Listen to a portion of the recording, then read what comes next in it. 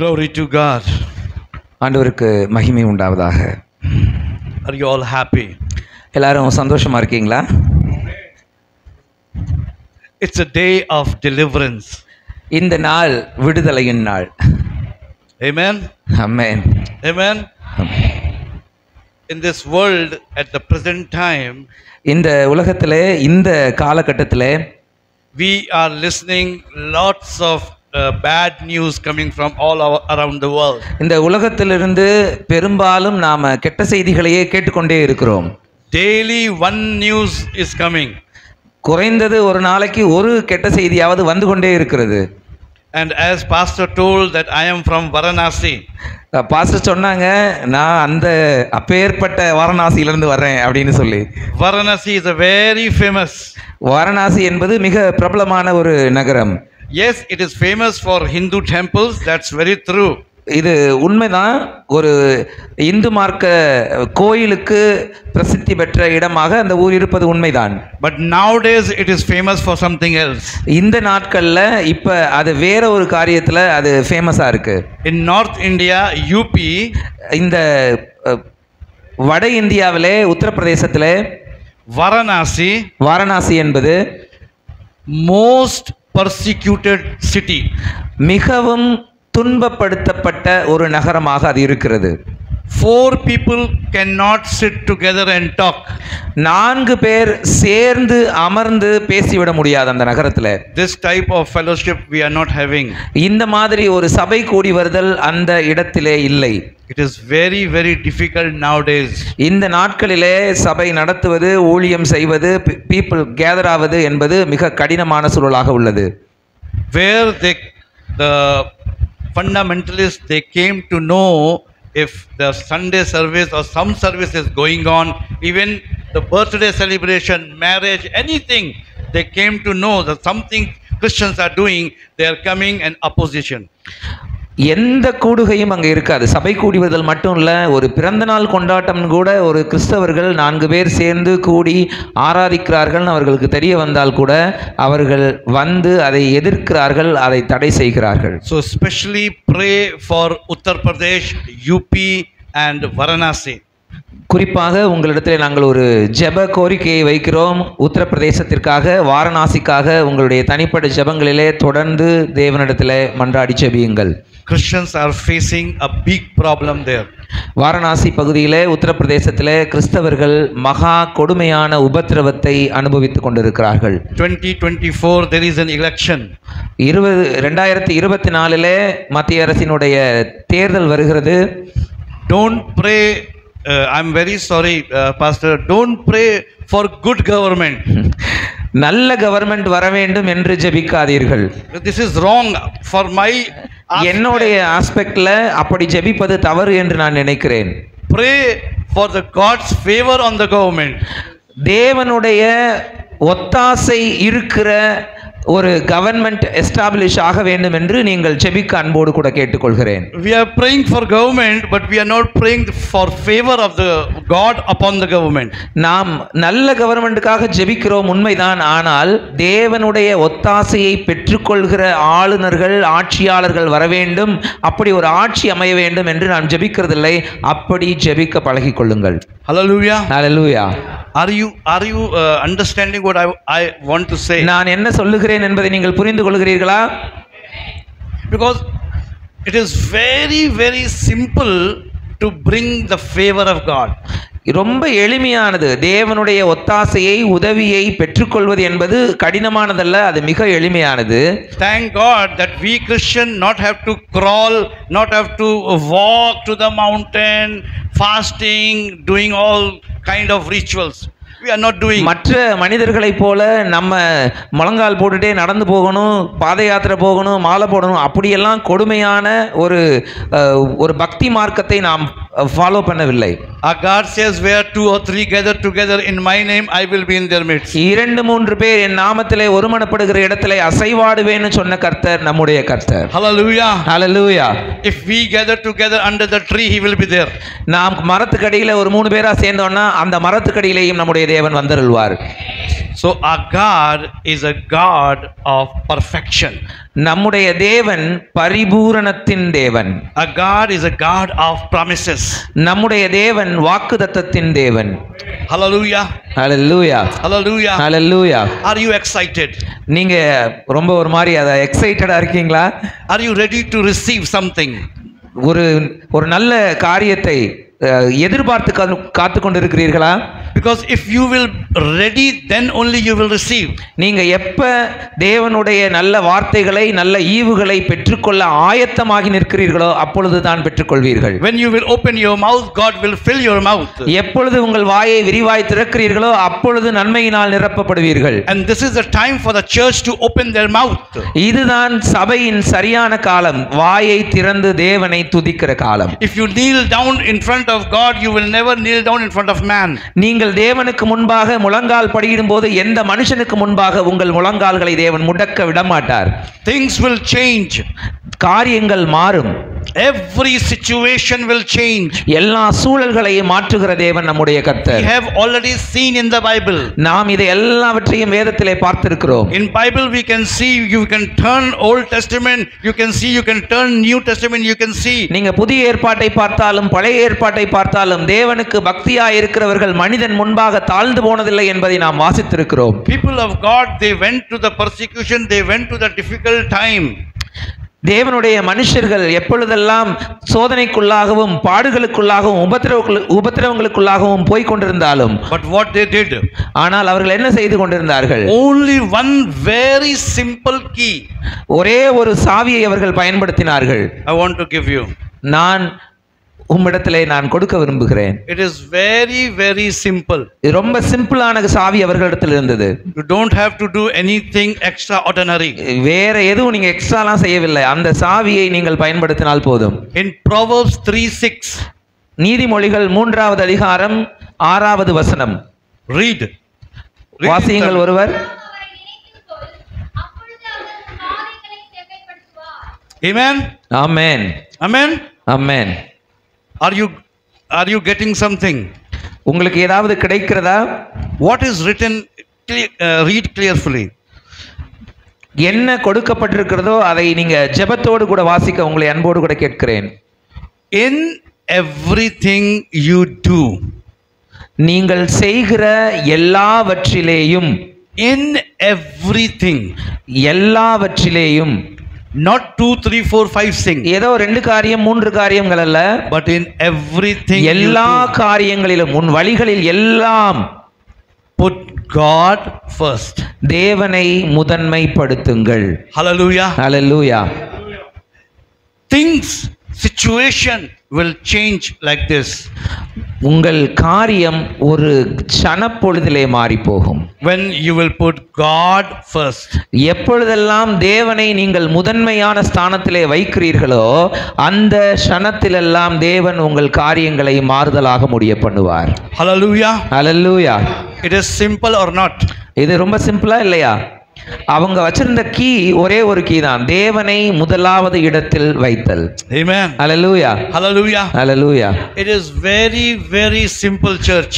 இது ரொம்ப ரொம்ப ரொம்ப எளிமையான ஒரு உபதேசம். You don't have to do anything else. வேற எதுவும் நீங்க செய்ய வேண்டிய அவசியமே கிடையாது. No need to cry, no need to put your head on the wall. நீங்க தலையில் அடிச்சுக்க வேண்டியதில்லை, செவத்துல முட்டிக்க வேண்டியதில்லை, எந்த காரியத்துக்காகவும் நீங்கள் போராட வேண்டிய அவசியம் இல்லை. No need to scroll. நீங்க உங்களை வருத்தி கொண்டு பக்தியை வெளிப்படுத்த வேண்டிய அவசியம் இல்லை. No need to go to the mountains. நாங்க மாலைகளை போட்டுக்கொண்டு மலையேறி போக வேண்டிய அவசியம் இல்லை. No need to ring the bell and nobody is listening. ஆமா. Ringing but nobody is listening.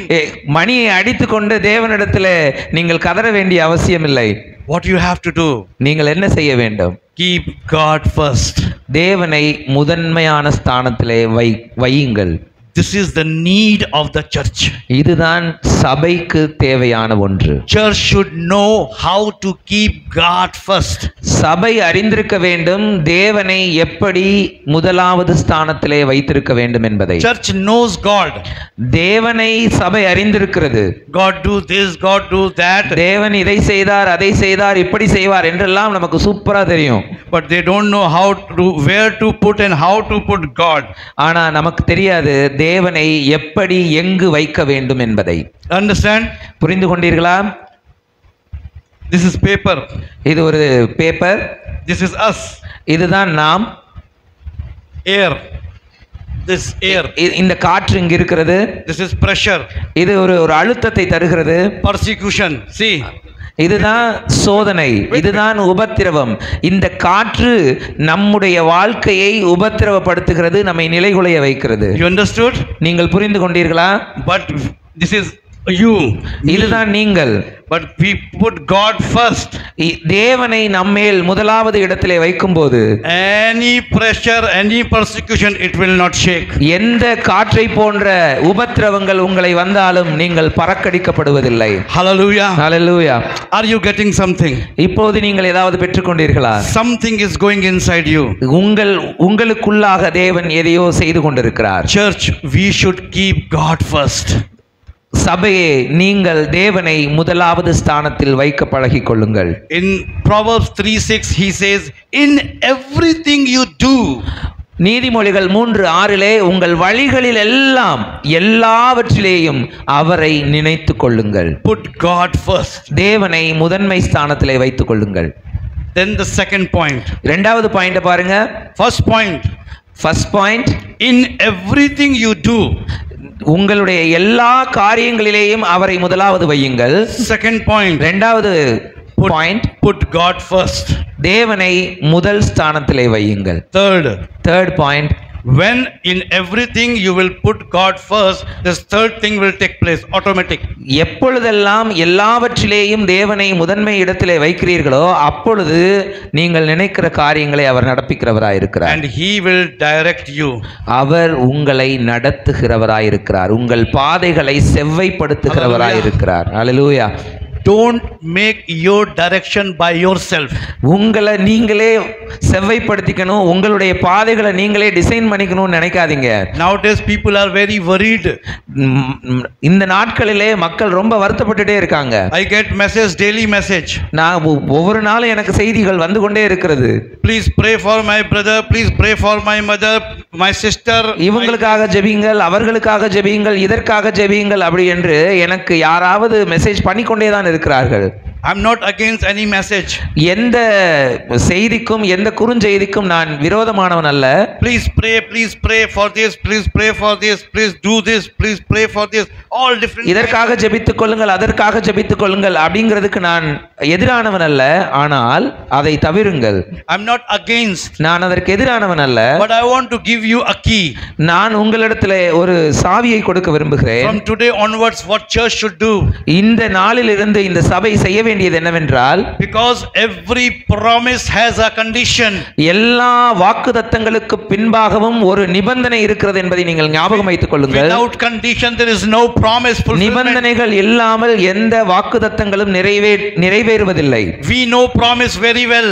நமக்கு எல்லாருக்கும் வாக்குத்தத்தங்களை சூப்பரா தெரியும். But without condition promise will never ever fulfill. எந்த நிபந்தனைகளையும் நாம fulfill பண்ணாம வாக்குத்தத்தங்கள் நிறைவேறுதலை நாம் கண்டுகொள்ள முடியாது. What is the condition here? இந்த இடத்துல கண்டிஷன் என்ன அத முதல்ல பாருங்க. Tell me church, what is the condition? இந்த இடத்துல கண்டிஷன் என்ன இருக்கு? The condition is in everything you should put God first. உன் வழிகளில் எல்லாம் அவரை நினைத்துக்கொள். இதுதான் கண்டிஷன். This is condition. இதுதான் நிபந்தனை. Then the promise will come. அதற்கு பின்பாக தான் நீங்கள் எதிர்பார்த்திருக்கிற வாக்குத்தத்தங்கள் உங்கள் வாழ்க்கையில் ஆம் என்றும் ஆமென் என்றும் ஆகும். God will direct your way. உங்கள் பாதைகளை செவ்வைப்படுத்துகிறவராய் அவர் இருப்பார். Hallelujah. Hallelujah. Hallelujah. Hallelujah. If you are going to take a decision, a major decision you are going to take, இந்த உங்களுடைய வாழ்க்கையில ஒரு முக்கியமான ஒரு ஒரு தீர்மானத்தை நீங்க எடுக்க வேண்டிய கட்டாயத்தில் இருக்கும்போது, as a church, as a family, you are going to take any decision. ஒரு சபையாக ஒரு குடும்பமாக ஏதாவது ஒரு முடிவை நீங்கள் எடுக்க வேண்டிய நிர்பந்தத்தில் இருக்கும்போது, if you are asking direction, நீங்கள் தேவனிடத்திலே வழியை கேட்டால், I want to tell you one thing. நான் உங்களுக்கு ஒன்று சொல்ல விரும்புகிறேன். In everything put God first. நீங்க முதல்ல தேவனை முதலாவது இடத்தில் வையுங்கள், உங்களுக்கான வழிகளை அவர் காட்டுவார். Hallelujah. Hallelujah. Hallelujah. Hallelujah. Hallelujah. Thank you, Jesus. தேவனுக்கு நன்றி. Our God is a God of promises. நம்முடைய தேவன் வாக்குத்தத்தங்களை நிறைவேற்றி தருகிற தேவன். He said, I will never leave you, never forsake you. நான் உன்னை கைவிடுவதும் இல்லை, உன்னை விட்டு விலகுவதும் இல்லை என்று சொன்ன கர்த்தர் நம்முடைய கர்த்தர். Hebrews tells us that he is unchanging God. அவர் நேற்றும் இன்றும் என்றும் மாறாத கர்த்தர். Hallelujah. Hallelujah. Man can change, man's statement can change. மனுஷங்க மாறலாம், மனிதர்களுடைய வார்த்தைகள் மாறலாம், ஆனால் நம்முடைய தேவனுடைய வார்த்தை ஒரு நாளும் மாறாதது. Hallelujah. Hallelujah. We know, நமக்கு தெரியும் இது. we know that God never changed. தேவன் என்றும் மாறாதவர் என்பது நமக்கு தெரிந்ததுதான். Even though we care. care.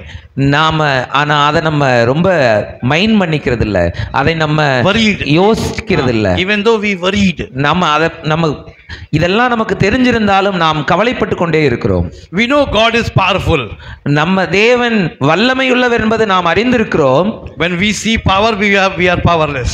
நமக்கு ஆனா நம்ம என்ன நினைக்கிறோம், நம்ம ஒன்றும் பவர் இல்லை, நமக்கு ஒன்றும் வல்லமை இல்லை என்று நினைத்து கொண்டிருக்கிறோம்.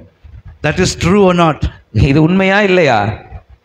We know, நமக்கு தெரியும், ஆனா நம்முடைய வாழ்க்கையில நாம எப்படி பார்க்கிறோம்?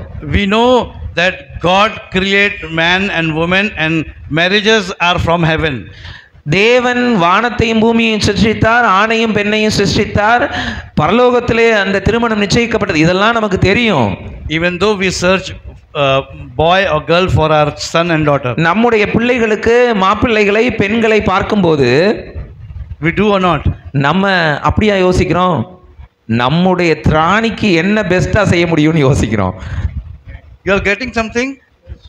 தேவன் உங்களோடு பேசிக் கொண்டிருக்கிறார். Lots of parents, they are searching a boy for their daughter, a daughter for their daughter. நிறைய பெற்றோர்கள் தன்னுடைய பிள்ளைகளுக்கு நல்ல வரனை தேடிக்கொண்டுதான் இருக்கிறார்கள். I'm not against. நான் அதற்கு எதிரானவன் அல்ல. Do it. செய்யுங்கள் அதை. If you find one, tell me also. நீங்க ஒரு பையனை கண்டுபிடிச்சிட்டீங்கன்னா எனக்கும் இன்ஃபார்ம் பண்ணுங்க. Whatever we see, we never see the inside of that man. நம்ம முகத்தை பார்க்கிறோம், ஆனால் தேவன் உள்ளிந்திரியங்களை பார்க்கிறவர். நீங்க வரனுடைய முகத்தை பார்க்கலாம், ஆனா வரனுடைய இருதயத்துக்குள்ள என்ன இருக்குன்னு தேவனுக்கு தான் தெரியும். But God always see inside. தேவன் எப்போதும் உள்ளிந்திரியங்களை பார்க்கிறவர். Hallelujah. Hallelujah. When God created Adam, made Adam, தேவன் ஆதாமை சிருஷ்டித்த பொழுது what he said? என்ன சொன்னார்? He said everything is good. எல்லாவற்றையும் நல்லது என்று சொன்ன கர்த்தர். You know that or not? உங்களுக்கு தெரியுமா தெரியாதா? ஆதாம் என்ன சொன்னார்? He created and he said it is very good. எல்லாவற்றையும் படைத்து விட்டு இது நல்லது நல்லதுன்னு சொன்னார் கர்த்தர். But the day when he created man, he said it is not good. தேவன் மனுஷனை கிரியேட் பண்ண பின்னாடி இது நல்லது இல்லைன்னு சொன்னார்.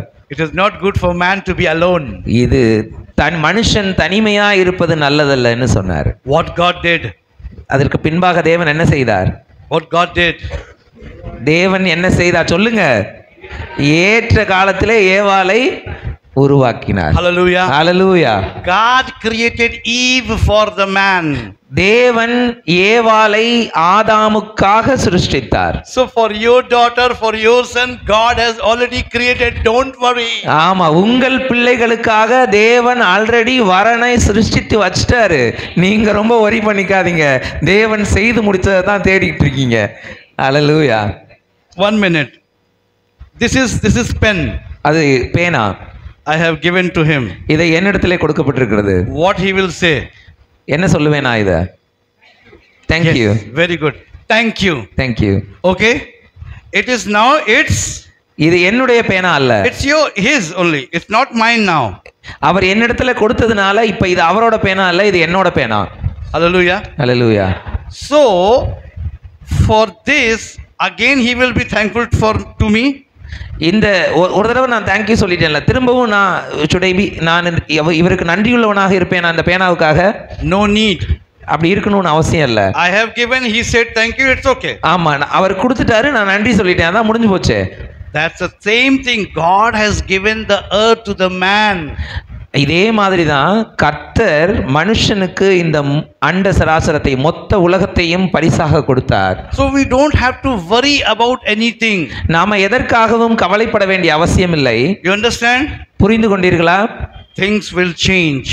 காரியங்களை மாற பண்ணுகிறவர் நம்முடைய கர்த்தர். Situation will change. சூழ்நிலைகளை மாற பண்ணுகிறவர் நம்முடைய கர்த்தர். Your bad condition will change. உங்களுடைய மோசமான நிலைமைகள் மாற பண்ணுகிறவர் நம்முடைய கர்த்தர். I'm not prophesying in that manner. நான் தீர்க்க தரிசனமாக எதையும் சொல்லவில்லை. Lots of prophecy comes. நிறைய தீர்க்க தரிசனங்கள் வந்து கொண்டிருக்கின்றன. Very soon you are going to hear good news. ரொம்ப சீக்கிரமா உங்களுக்கு குட் நியூஸ் வரும்னு சொல்றவங்க எல்லாம் வருவாங்க. No, that kind of prophecy. நான் அந்த மாதிரியான தீர்க்க தரிசனங்களை சொல்ல உங்களிடத்தில் வரவில்லை. Nothing good will come by your effort. எந்த நன்மையும் உங்கள் சொந்த முயற்சியால் உங்களுக்கு வராது. Nothing perfect will come by your effort. எந்த பரிபூரணமும் நீங்கள் எடுக்கிற முயற்சியினால் உங்களுக்கு வந்து சேராது. But when you put God first, it will be perfect. எப்போது தேவனை நீங்கள் முதலாவது இடத்தில் வைக்கிறீர்களோ அப்போது பரிபூரணமும் ஆசீர்வாதமும் உங்களை நோக்கி வரும். Hallelujah. Hallelujah. In Proverbs 16:3. நீதிமொழிகள் 16வது அதிகாரம் 3வது வசனத்திலே 16:3. 16:3 it is written very clear. கிருபையினாலும் சத்தியத்தினாலும் பாவம் நிவர்த்தியாகும், கர்த்தருக்கு பயப்படுகிறதினால் மனுஷர் தீமையை விட்டு விலகுவார்கள். Amen. Amen. Amen. 16:3. I'm sorry. உன் செய்கைகளை கர்த்தருக்கு ஒப்புவி, அப்பொழுது உன் யோசனைகள் உறுதிப்படும். Okay. I'm sorry, I read wrongly. But I didn't understand. I said okay. I have read 6th verse. This is the same thing happened yesterday night. இதே மாதிரி தான் நேத்து ஒரு சம்பவம் நடந்தது. I didn't understand Tamil. எனக்கு தமிழ் தெரியாது. I went to the barber. Malabar barber. Okay, நான் சலூன் கடைக்கார்ட்ட போனேன். See this area. I am pastor, but he put 0 and ஆமா, பார்பர்ட்ட போய் முடிவெட்ட சொன்னேன். அவர் என்ன புரிஞ்சுக்கிட்டாருன்னு தெரியல, அவர் என் மண்டையை ஒரு வழியாக்கிட்டாரு. ஆமா, இந்த மண்டையில முடியலாதவங்களை எல்லாத்தையுமே ஒரு வழி பண்ணிடுறான். It's a communication gap. Okay, communication gap. No. I said I am 50. Okay, நான் 50 வயசு ஆயிடுச்சுப்பா, எனக்கு போய் அப்படி வெட்டுவேன்னு கேட்டேன். What you did tomorrow I have to go and preach in the church. ஆமா, நான் சபையிலே போய் பிரசங்கிக்க வேண்டும், என் தலையை இப்படி படுத்திட்டியே அப்படின்னு நான் கேட்டேன். He said next time I will not do. ஆமா, அடுத்த தடவை நான் அப்படி செய்ய மாட்டேன் அப்படின்னு சொன்னாரு. So communication gap is very very difficult sometimes. ஆமா, கம்யூனிகேஷன் கேப் கொஞ்சம் பிரச்சனைக்குரியது தான். I am sorry pastor, I might have not done this. No problem. This is very practical. Okay. Okay. So what Proverbs 16:3 says? நீதிமொழிகள் 16:3 என்ன சொல்லுகிறது? Commit your work to the Lord. உன் செய்கைகளை எல்லாம் கர்த்தருக்கு ஒப்புவி. Whatever you are doing, whatever you are planning, wherever you are going to go, put it first. நீங்க என்ன செய்யணும்னு நினைக்கிறீங்களோ, எங்கே போகணும்னு நினைக்கிறீங்களோ, எதை பேச வேண்டும் என்று நினைக்கிறீர்களோ, சகலத்தையும் தேவனுக்கு முன்பாக வையுங்கள். Then the second point. இரண்டாவது, first is கண்டிஷன். முதலாவது நிபந்தனை இங்க என்ன இருக்கு? தேவனிடத்திலே சகலத்தையும் ஒப்புவித்தல். நான் என்னெல்லாம் செய்ய போறேன் அது எல்லாவற்றையும் தேவனிடத்தில் ஒப்புவிக்கிறது தான் கண்டிஷன், நிபந்தனை. What is the condition? என்ன நிபந்தனை கொடுக்கப்பட்டிருக்கு? Commit your work to the Lord. என் செய்கைகளை எல்லாம் தேவனுக்கு ஒப்புவிக்கணும், இதுதான் நிபந்தனை. When this you will do, the promise will come. எப்போது இந்த நிபந்தனையை நீங்கள் செய்கிறீர்களோ அப்போது கீழே கொடுக்கப்பட்டிருக்கிற வாக்குத்தத்தம் உங்கள் வாழ்க்கையில் நிறைவேறுகிறது. If you want that God promises should fulfill in your life, உங்கள் வாழ்விலே தேவனுடைய வாக்குத்தத்தங்கள் நிறைவேற வேண்டும் என்று நீங்கள் விரும்பினால், This condition should follow first. இந்த நிபந்தனையை உங்கள் வாழ்க்கையிலே கைக்கொள்ளுங்கள். Hallelujah. Hallelujah. When you will cook, then only you can eat. நீங்கள் எப்போது சமைக்கிறீர்களோ அப்போதுதான் சாப்பிட முடியும். Eating is a blessing. சாப்பிடுவது ஆசீர்வாதம் தான். ஆனா சமைக்காம சாப்பிட முடியுமா? நிபந்தனை என்பது சமைப்பதை போன்றது, ஆசீர்வாதத்தை சுதந்தரிப்பது என்பது சாப்பிடுவதை போன்றது. வாக்குத்தத்தம் உங்களுக்கு வேண்டுமென்றால் நீங்கள் நிபந்தனையாகிய சமையலை செய்தே ஆக வேண்டும். ஹல்லேலூயா. Hallelujah. So it says in A part, முதல் பகுதி, commit your work to the Lord. நீங்கள் உன் செய்கைகளை கர்த்தருக்கு ஒப்புவி என்று சொல்லுகிறது. And the B part, இரண்டாவது பகுதி சொல்லுகிறது, and your plan will be established. உங்கள் யோசனைகளை எல்லாம் நடைமுறைப்படுத்துகிற கர்த்தர் அவர். Hallelujah. உறுதிப்படும்னா அதான் அர்த்தம், உங்கள் யோசனைகளை நடைமுறைப்படுத்துகிற கர்த்தர் அவர். When your plan will be established. எப்போது உங்களுடைய யோசனைகள், உங்களுடைய திட்டங்கள் எல்லாம் நடைமுறைப்படுத்தப்படும்? When இப்பதானே பார்த்தோம். சமைக்கிறத சொல்லுங்க. செய்கைகளை கர்த்தருக்கு ஒப்புவிக்கும் போது, when we are commit our all doings. Amen. Hallelujah. Telling a child study hard. பிள்ளையை பார்த்து படி நல்லா படி, ஒழுங்கா படி, நல்லா படிச்சாதான் அப்படின்னு சொல்றோம். Bringing a child to pastor, pray that he can pass this year. ஆமா, பிள்ளையை கொண்டாந்து பாஸ்டர்ட்ட விட்டுட்டு, பாஸ்டர் தலையில கை வச்சு ஜெபிங்க படிப்பு வரட்டும் அப்படின்னு சொல்றோம். Nothing will work. ஒன்னும் வராது. 40 days fasting that the child should get first division. Nothing will take place. First rank ஏதோ ஃபர்ஸ்ட் கிரேட்ல பாஸ் பண்றதுக்கு 40 நாள் உபவாசம் போட்டு ஜெபம் பண்றோம். வராது. Unless and until he will write properly in a proper way. ஆமா, ஒழுங்கா பரீட்சை எழுதலைனா நீங்க தலைகீழா நின்னு ஃபாஸ்டிங் போட்டாலும் உங்க பிள்ளைக்கு படிப்பு வராது, பாஸ் ஆகாது. Understood or not? எழுதணுமா வேணாமா? பரீட்சையை எழுதாம பாஸ் ஆக முடியுமா? புரிந்து கொண்டீர்களா? அதான் அவர் கேட்கிறாரு.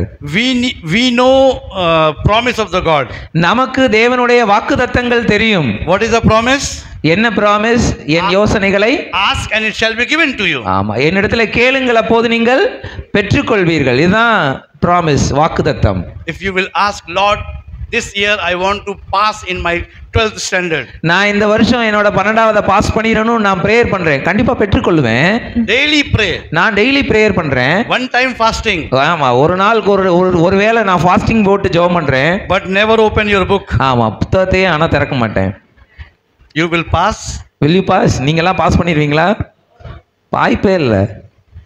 There is a promise. அதுல ஒரு வாக்குத்தத்தம் இருக்கிறது. But that promise will not work. அந்த ப்ராமிஸ், அந்த வாக்குத்தத்தம் இப்ப வேலை செய்யல. Promise will work when you put God first. எப்போது அந்த வாக்குத்தத்தம் வேலை செய்யும்? உங்கள் தேவனை உங்களுக்கு முதல் ஸ்தானத்திலே வைக்கும்போது. So that is a condition. அதுல ஒரு நிபந்தனை இருக்கிறது. Hallelujah. Hallelujah. Hallelujah. Hallelujah. If you fail in condition, the promise will never ever fulfill in your life. நீங்க எப்போதெல்லாம் உங்களுக்கு கொடுக்கப்பட்டிருக்கிற நிபந்தனையை செய்ய தவறுகிறீர்களோ அப்பெல்லாம் வாக்குத்தத்தத்தை நீங்கள் சுதந்திரித்துக் கொள்ள முடியாது. Hallelujah. Hallelujah. And what will come? அப்ப என்ன வரும்? The curse will come. ஆசீர்வாதம் வரலைனா என்ன வரும்? சாபம் வரும். நியூட்ரல்னு ஒண்ணு இல்ல.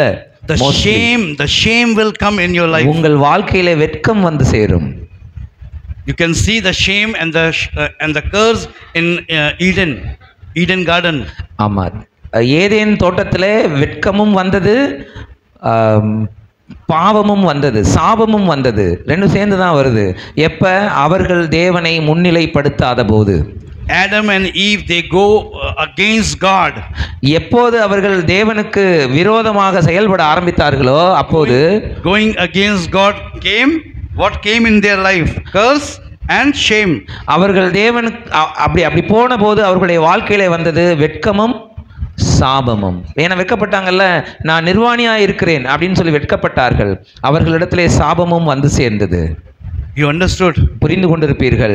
தேவனை முதலாவது இடத்தில் வைக்காத பட்சத்தில் ஆசீர்வாதம் வராதது மட்டுமல்ல, சாபமும் வெட்கமும் வந்து சேரும். One revelation I want to give you. உங்களுக்கு ஒரு வெளிப்படுத்துதலை சொல்ல விரும்புகிறேன். Genesis 3, ஆதியாகமம் 3வது அதிகாரம், chapter 8, 8வது வசனம்.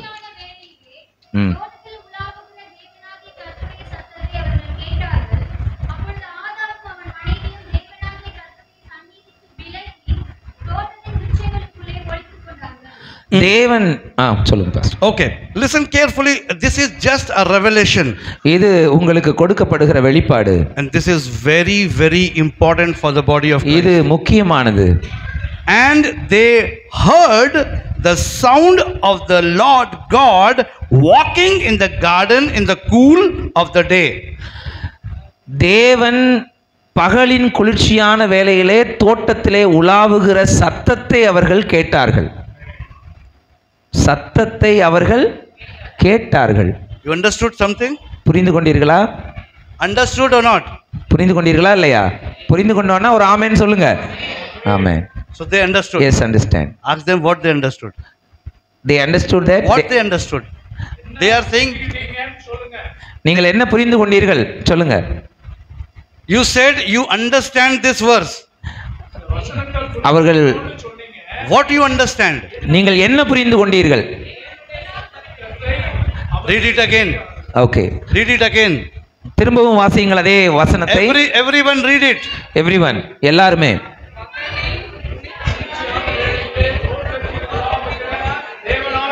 கர்த்தருடைய சத்தத்தை அவர்கள் கேட்டார்கள். அப்பொழுது ஆதாமும் அவன் மனைவியும் தேவனாகிய கர்த்தருடைய சந்நிதிக்கு விலகி தோட்டத்தின் விருட்சங்களுக்குள்ளே ஒளித்து கொண்டார்கள். Something misprint, something not accurate. Understood? ஏதாவது தெளிவாக புரிந்து கொள்ள முடியாதது போல இருக்கிறதா? Go back. See, watch him. அவனை பாருங்க. Go back. Come. அவரை வர சொல்றோம். What he is doing? அவர் என்ன செய்றாரு? நடந்து வர்றாரு. He gone and came. அவர் போயிட்டு திருப்பி வராரு. What you all did? நீங்க எல்லாரும் என்ன செஞ்சீங்க?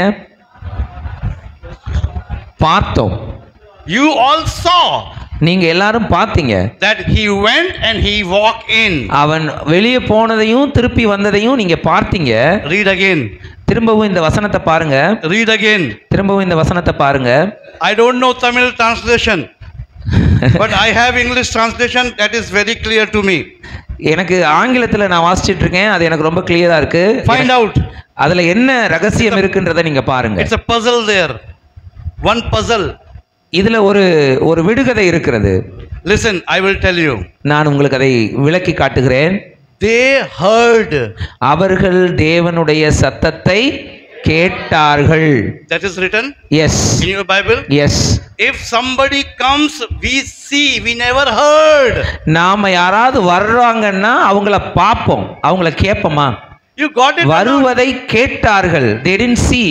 அவர்கள் பார்க்கவில்லை. இப்ப பையன் போனதை நம்ம பார்த்தோமா கேட்டோமா? பார்த்தோம். ஆனா தேவன் வருவதை அவர்கள் கேட்டார்கள். They understood now? They understand. So this is a misprint? இது என்ன தப்பா எதுவும் பிரிண்ட் பண்ணிட்டாங்களா? இல்ல. Some big mistake? இல்ல. ஏதாவது தப்பா அங்க எழுதிட்டாங்களா? இல்ல. Anybody will walk in, what we will do? பார்க்க தான் செய்வோம். ஒருத்தர் நடந்து வர்றாங்கன்னா நம்ம பார்க்க தான் முடியும். We see that a person is walking in. நம்ம ஒருத்தர் நடந்து வரதை பார்க்க தான் முடியும், ஆனா கேட்க முடியாது. But here Adam and Eve are not seeing but hearing a sound of God, that God is walking. தேவன் நடக்கிறதை உலாவுகிறதை அவர்கள் பார்க்கவில்லை, ஆனால் கேட்டார்கள். What happened that they can't see, they only hear? ஏன் அவங்களால பார்க்க முடியல, கேட்க மட்டும் முடிஞ்சது? Are you getting something? They got or not? They got. Understood? Because it is written very carefully. Very clear. And they heard the sound of the Lord God walking in the garden.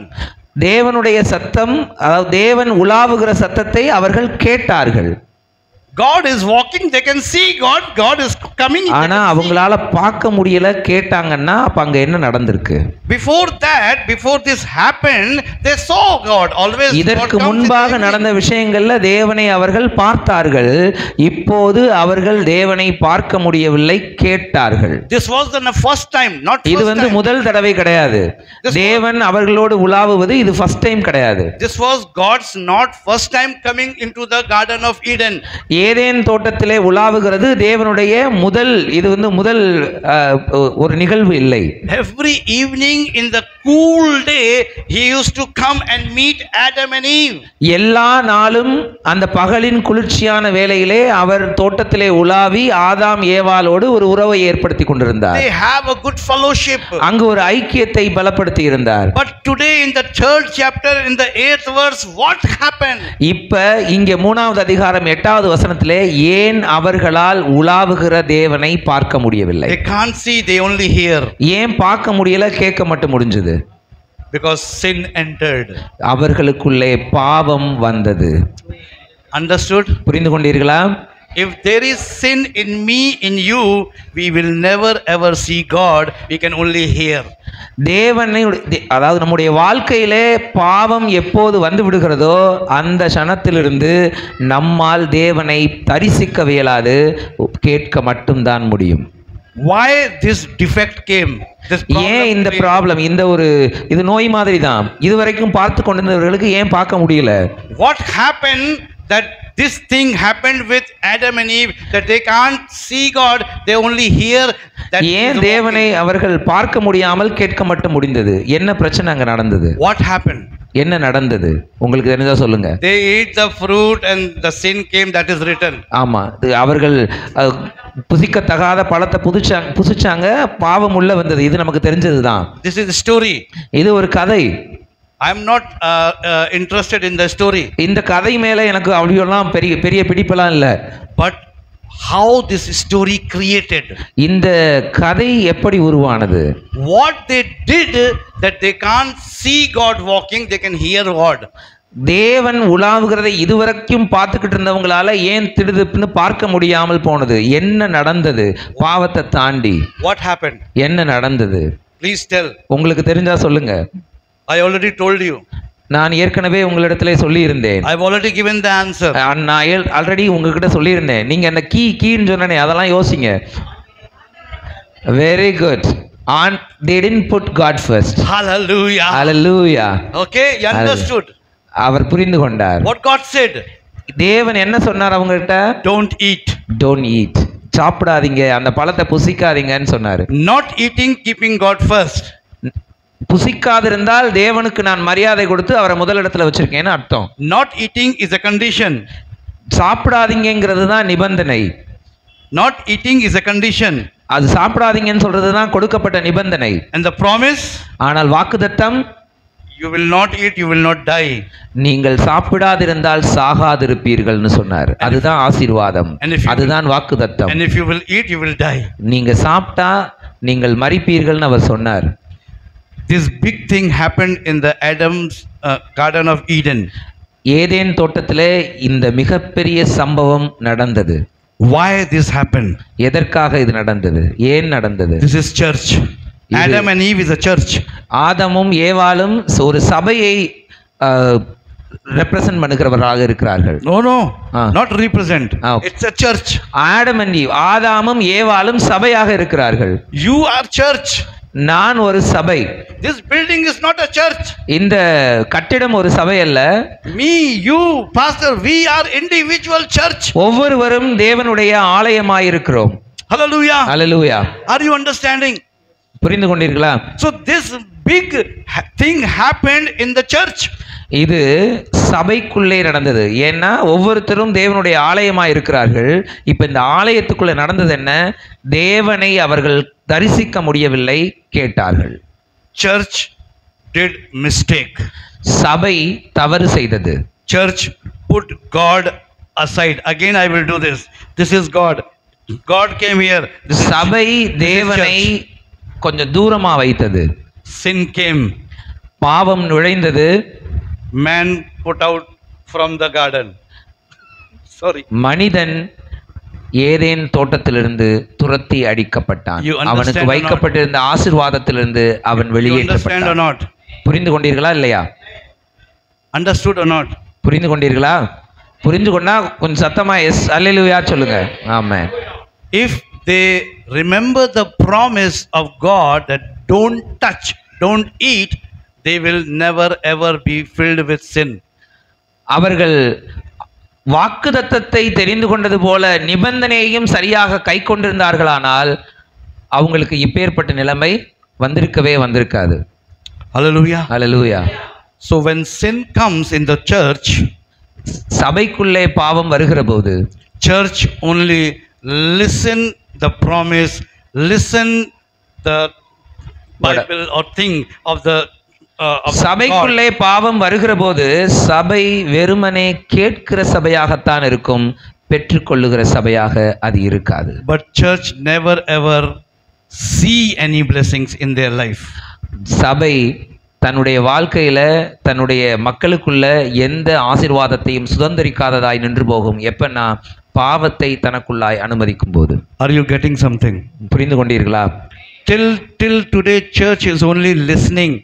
இப்ப இருக்கிற சபைகள் எல்லாம் கேட்கிற சபைகளா மட்டும்தான் இருக்கு.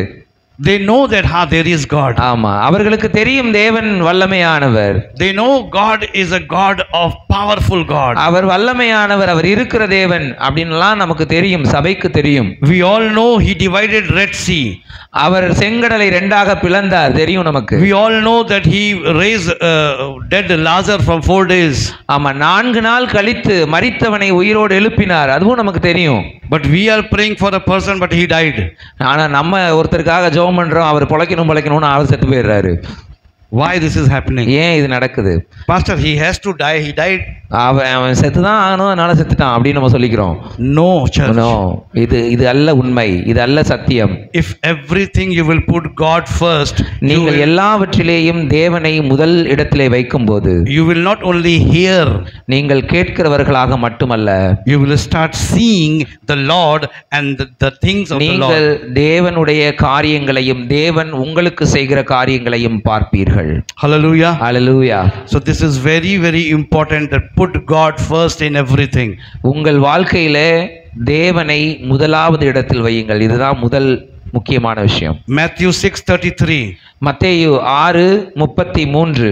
Very common, don't open your Bible. நீங்க பைபிளை திறக்க வேணாம், உங்களுக்கு தெரிஞ்ச வசனம் தான். But seek the first the kingdom of God. முதலாவது தேவனுடைய ராஜ்யத்தையும் அவருடைய நீதியையும் தேடுங்கள், அப்பொழுது இவைகளெல்லாம் உங்களுக்கு கூட கொடுக்கப்படும். They finished the verse. Yes, we all know the verse. இந்த வசனம் நமக்கு மிக பரிச்சயமானது. But I want to ask you, நான் உங்களிடத்திலே ஒன்று கேட்க விரும்புகிறேன். this verse is working or not?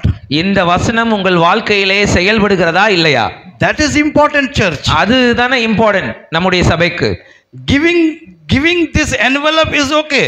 இந்த கவரை உங்ககிட்ட கொடுக்கிறது பெரிய விஷயம் இல்ல. But with the money it is coming or not, that is important. ஆமா, இது பணத்தோட திரும்பி வந்தாதானே அது விசேஷம். You understand or not? புரிந்து கொண்டீர்களா இல்லையா? It is easy to print. இது ஒரு பிரிண்ட் போட்டு ஒரு கவரை கொடுக்கிறது ரொம்ப எளிமையானது. 2000 rupees, 200. ஆமா, 200 ரூபாயோ 2000 ரூபாயோ கொடுத்துடலாம் நம்ம. இத Giving to everyone it is easy. எல்லாரிடத்திலும் கொடுப்பது எளிமையானது. But it is coming or not, that is important. இது திரும்பி வருவதுதான் எதிர்பார்க்கப்படுவது. நம்முடைய வாழ்க்கையிலேயும் வாக்குத்தத்தங்கள் அப்படிதான். வாக்குத்தத்தங்கள் கொடுக்கப்படுவது எளிது, அது நிறைவேற வேண்டுமானால் என் தேவனை முதலாவது இடத்திலே நான் வைக்க வேண்டும். Reading word of God, that is not enough. வெறுமனே வார்த்தைகளை வாசிப்பது நம்முடைய வாழ்க்கைக்கு போதுமானதில்லை. Coming to church is not enough. வெறுமனே சபைக்கு வருவது ஆராதிப்பது போதுமானதில்லை. Praying to God is not enough. வெறுமனே ஜெபிப்பது நம்முடைய வாழ்க்கைக்கு போதுமானது இல்லை. Fasting is not enough. நாம் உபவாசித்து ஜெபிப்பது போதுமானது இல்லை. When you will put God first, it will work. எப்போது தேவனை உங்களுடைய முதல் இடத்திலே வைக்கிறீர்களோ அப்போதுதான் நீங்கள் சபைக்கு வருவது, நீங்கள் ஜெபிப்பது, நீங்கள் ஆராதிப்பது, நீங்கள் துதிப்பது, நீங்கள் ஃபாஸ்டிங் போடுவது எல்லாம் செயலுக்கு வரும், அங்கீகரிக்கப்படும். Stop everything. நீங்க எல்லாத்தையும் நிப்பாட்டுங்க. Keep God first. தேவனை முதல் இடத்திலே வையுங்கள். Hallelujah. Hallelujah. I will give one example and I finish. நான் ஒரே ஒரு உதாரணத்தை சொல்லிவிட்டு நான் முடித்து விடுகிறேன். Abraham. Genesis 22:1-5. Don't open. We don't have time. ஆதியாகமம் 22வது அதிகாரம் 1 to 5 வரைக்கும். Genesis 22:1-5. What God said to Abraham. என்ன சொன்னார் தேவன் ஆபிரகாமின் இடத்திலே? God was testing Abraham. தேவன் ஆபிரகாமை சோதித்தார். And he said that go and take your son and offer him. போ, உன்னுடைய ஏக சுதனாகிய ஈசாக்கை எடுத்துக்கொண்டு நீ போய் பலியிடுன்னு சொன்னார். What Abraham did, ஆபிரகாம் என்ன செய்தான்? it is written, early in the morning he got up அதிகாலையில அவன் எழுந்திருச்சு, and he took the boy, அவன் அந்த பையனை கூட்டிட்டு took the needful things, எதெல்லாம் பலி கொடுப்பதற்கு தேவையா இருக்கிறதோ அத்தனையும் எடுத்துக்கிட்டு அவன் மோரியா தேசத்துக்கு போனான். took 2-3 people, his அவனோடு man. கூட அவனுடைய சர்வன்ட்ஸ்ல ஒரு 2-3 பேரையும் கூட்டிட்டு போனான். But today what church is doing? இப்ப இந்த நாட்கள்ல சபை என்ன செய்து கொண்டிருக்கிறது? In the night God will talk to man. இப்ப என்ன என்கிட்ட இந்த ராத்திரியில தேவன் பேசினார். In the morning he will ask to his wife, what to do? Tell me please. ஆமா, நான் தேவன் என்னிடத்துல பேசினா காலையில என் வீட்டுக்காரமாட்ட கேட்பேன், ஆண்டவர் சொன்னார் நான் என்ன செய்ய? Abraham never interfere in between God and him. தேவன் பேசினதற்கு தேவன் எந்த மாறுத்தரமும் சொல்லாமல், மனைவியிடம் ஆலோசனை கேட்காம, எந்த இடைநபர்களையும் உள்ள வைக்காம தேவனுக்கும் அவனுக்குமான உறவை முதன்மைப்படுத்தினவனாயிருந்தான். I am not against that you can't share with your husband and wife. I am not against. நான் வந்து உங்க வீட்டுக்காரமாட்ட சொல்லாதீங்க, உங்க வீட்டுக்காரையாட்ட சொல்லாதீங்கன்னு சொல்ல வரல. Do that. உங்களுக்கும் தேவனுக்கும் மத்தியில வீட்டுக்காரர் கூட வரக்கூடாதுன்னு சொல்றோம். But do according to the will of God. தேவனுடைய சித்தத்தின்படி நீங்கள் செய்கிறவர்களாயிருங்கள். Abraham got up early in the morning. Abraham அதிகாலையிலே அவன் எழுந்தான். But he didn't went to his wife. அவன் அவனுடைய மனைவியிடத்திலே போகவில்லை. He didn't discuss with her. அவளிடத்திலே எந்த விஷயத்தையும் அவன் பேசவில்லை. If he discussed with Sarah never allowed his son. சாராளிடத்திலே இந்த விஷயத்தை அவன் சொல்லியிருப்பானால் சாராள் இந்த விஷயத்துல ஓகே சொல்ல மாட்டா. She 100% become hindrance. அவள் ஒரு முழுமையான ஒரு தடையாக நின்று விடுவாள். But Abraham put God first. Abraham தேவனை முதன்மைப்படுத்தினான். And he went to that mountain. அவன் அந்த மலைக்கு ஈசாக்கை அழைத்து சென்றான். According to the God he heard God, he did. தேவன் பேசினதை கேட்டு அதன்படி தேவனிடத்திற்கு அவன் சென்று அதை செய்தான். God provided a lamb.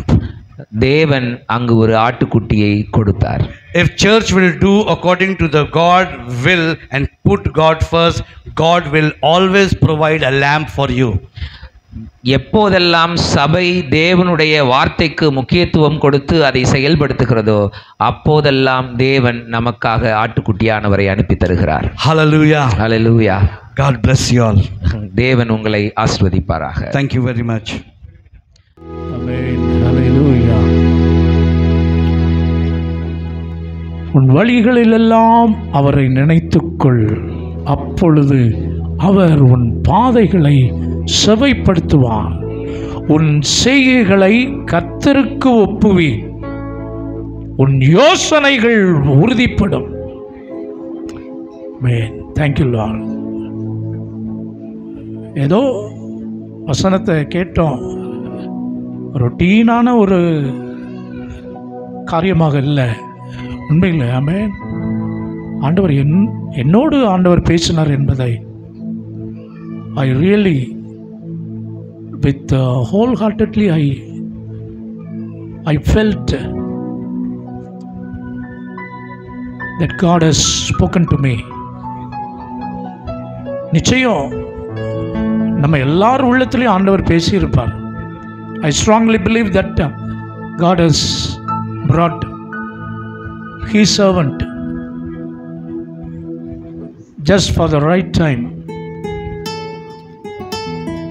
First சர்வீஸில் பாஸ் ஒய் வெஸ்லி அவங்க ஆண்டோடைய வார்த்தையை கொடுத்தாங்க. கர்த்தர் அவைகளெல்லாம் நம்ம முன்கூட்டியே பிளான் பண்ணதில்லை, ஆனால் வந்த அந்த ஜனங்களுக்கு அந்த வார்த்தை. இந்த ரெண்டாவது சர்வீஸில் தேவன் திட்டம் பண்ணி ஆயத்தம் பண்ணி கர்த்தர் கொடுத்திருக்கிறார் என்றால் அதில் ஒரு பெரிய ஆமென். தேவன் சகலத்தை மதினதின் காலத்தில் நேர்த்தியாய் செய்கிறவர்கள். I am so privileged to say that God is speaking to us nowadays with His servants from all around the world.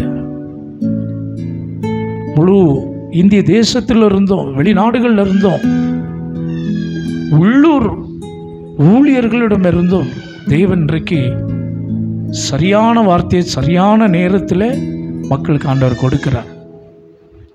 Bible says not only hearers of the word but also doers of the word. வசனத்தை கேட்கிறவர்களாய் மாத்திரமல்ல, அதன்படி செய்கிறவர்களுமாயிரு. அந்த கேட்ட வசனத்தை கேட்கறதுல தீவிரமாக இருக்கிறோம், அதை அப்படியே அப்ளை பண்ணுவோம், அதை நம்ம பயிற்சிப்போம், தேவனுக்கு முதலிடம் கொடுப்போம். நம்முடைய வாழ்க்கையில் தேவன் செய்கிற காரியங்களை வர்ற நாட்களில் சாட்சியாக நம்ம கேள்விப்படுவோம். கிருபை இரக்கம் நிறைந்த எங்கள் அன்பின் ஆண்டவரே, ஆசீர்வதிக்கப்பட்ட இந்த ஆராதனை நேரத்திற்காக நன்றி. தேவன் பயன்படுத்தின பாத்திரங்களுக்காக ஸ்தோத்திரம். We especially thank for Pastor Prince Phillips Ravi from Varanasi. Thank you, Lord, for bringing him here to speak to us through your servant, your word. Help us, Lord, to obey, to follow your words. அன்பின் ஆண்டவரே, வசனத்தை கேட்டவர்களாய் மாத்திரமல்ல, அதன்படி நடக்க எங்களுக்கு கிருபை செய்யுங்க ஆண்டவரே. தெளிவாகவும் அதே அபிஷேகத்தோடும் மொழிபெயர்ப்பு ஊழியத்தை செய்த ஜெயக்குமார் அவர்களுக்காக, குடும்பத்துக்காக நன்றி. திருச்சபை மக்கள் எல்லாரையும் உடைய கருத்தில் அர்ப்பணிக்கிறோம். விசேஷமாக இன்னைக்கு வந்திருக்கிற சிறு பிள்ளைகள், வாலிபர்கள், பிள்ளைகள் எல்லாரையும் நாங்கள் நினைக்கிறோம். ஆமென். எங்களுடைய காலங்கள் உம்முடைய கருத்தில் இருக்கிறது. இன்றைக்கு இந்த வார்த்தைகளை எங்களுக்கு தீர்க்க தரிசன அபிஷேகத்தோடு ஆண்டவரே, ப்ராஃபட்டிக்கல் அண்ட் ஆல்சோ ப்ராக்டிக்கல், நல்ல ஒரு ஆண்டவரே நடைமுறையோடு விளக்கங்களோடு எங்களுக்கு நீங்கள் கற்றுக் கொடுத்தீங்களே, நன்றி செலுத்துகிறோம். ஆன்லைன் வாயிலாக இந்த ஆராதனைகளை பார்த்த, வசனங்களை கேட்ட வெளியூர் வெளிநாடுகளில் இருக்கிற திருச்சபை மக்கள், இந்த ஆராதனைக்கு தடைப்பட்ட மக்கள் எல்லாருக்காக நாங்கள் ஜெபம் பண்ணுறோம். கர்த்தர் இந்த நாட்களிலே உடைய பிள்ளைகள் உடைய எல்லா காரியங்களையும், படிக்கிற பிள்ளைகள், வேலை செய்கிற பிள்ளைகள், தொழில் வியாபாரம் செய்கிற பிள்ளைகள், இன்றைக்கு பிறந்த நாள் காண்கிற அபிஷா ஸ்டீஃபன் மகளை கர்த்தர் திருமண நாள் காண்கிறவர்களை ஆசீர்வதிங்க. தேவ கிருபை வர்ற டிசம்பர் 1ஆம் தேதியிலிருந்து 31 நாட்களும் ஜனவரி 7ஆம் தேதி வரைக்கும் நடக்கிற நிகழ்வுகள், எங்கள் பிள்ளைங்க, எங்கள் வாலிபர்கள், எங்கள் பெரியவங்க, சபை குடும்பங்கள் எல்லாரையும் உடைய அன்பின் கருத்தில் அர்ப்பணிக்கிறோம். கர்த்தர் நீர் இன்றைக்கு கிருபையா இந்த நல்ல ஆண்டவருடைய ஃபர்னிச்சர்ஸ் பிள்ளைகளுக்காக, பிள்ளைகளை நீங்கள் எவ்வளோ நேசிக்கிறீங்க ஆண்டவரே, அதற்கு உதாரணத்துவமாய் கொடுத்த கரங்களை, ஜெயக்குமார் அவருடைய குடும்பத்தை ஆண்டவரே, இன்னும் தேவ பிள்ளைகள் ஒவ்வொருவரையும் ஆசீர்வதிங்க. தேவ கரம் இந்த நாள் முழுவதும், மீதியான இந்த நாட்கள் முழுவதும் எங்கள் யாவரோடு தீமைகள் பொல்லாப்புகளுக்கு விலக்கி காத்துக்கொள். உத்தரகாண்ட் மாநிலத்தில் இந்த சுரங்கத்தில் சிக்கி இருக்கிற அந்த 41 பேர் கர்த்தாவே, அவங்க விடுவிக்கப்பட நாங்கள் ஜெபம் பண்ணுகிறோம். ஆண்டவரே, அவங்க உயிரோடு இருக்கிறார்கள் என்ற செய்தி சிலருடைய முகங்களையெல்லாம் அங்கே வீடியோவில் நாங்கள் பார்த்தோம். இம்மட்டும் உதவின தேவன் அந்த குடும்பத்தை கண்ணோக்கி பார்ப்போம். ஆமென். கர்த்தர் அந்த மீட்பு பணியில் ஈடுபட்டிருக்கிற எல்லா மக்களையும் ஆசீர்வதிங்க ஆண்டவரே. உயர் அதிகாரிகள் உட்பட சாதாரண அந்த ட்ரில்லிங் வேலைகள் செய்கிற மக்களை, அந்த உத்தரகாண்ட் சீஃப் மினிஸ்டர் ஆசீர்வதிங்க. அந்த மகன் ஆண்டவரே, அந்த மனுஷன் ஒரு நாள் இரவு முழுவதும் அந்த வேலைகளை இருந்து அவர் கண்காணித்து, நன்றி ஆண்டவரே.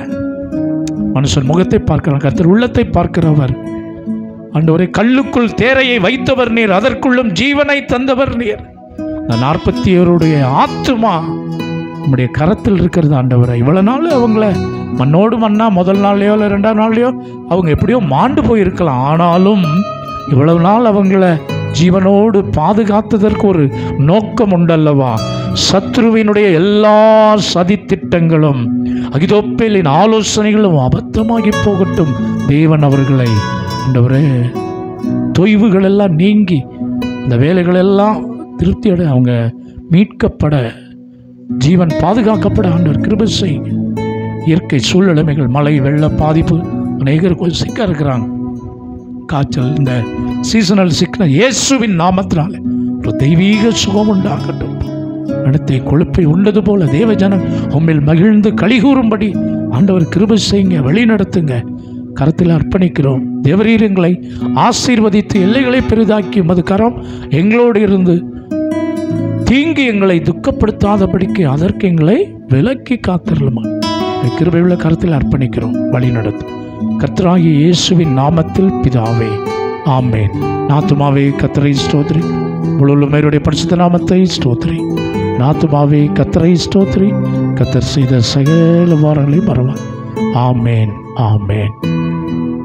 நம்முடைய கர்த்தராகிய இயேசு கிறிஸ்துவினுடைய கிருபை, பிதாவாகிய தேவனுடைய அன்பு, பரிசுத்த ஆவியானவரின் அந்யோன்ய ஐக்கியம், சந்தோஷம், சமாதானம் நம் அனைவரோடும் தேவனுடைய பிள்ளைகள் யாவரோடும் அவருடைய வருகை பரியந்தம் இருப்பதாக.